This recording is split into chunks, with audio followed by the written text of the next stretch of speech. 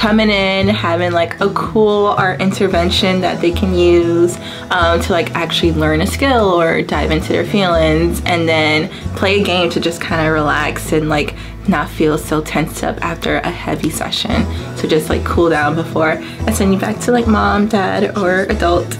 This is their space. We want them to like feel welcome. We want them to feel like, you know, they can say what's on their mind. So having them provide solutions to me about how I can fix a problem, so that way they can feel safe and they can trust me and they can like eventually talk about what's actually going on.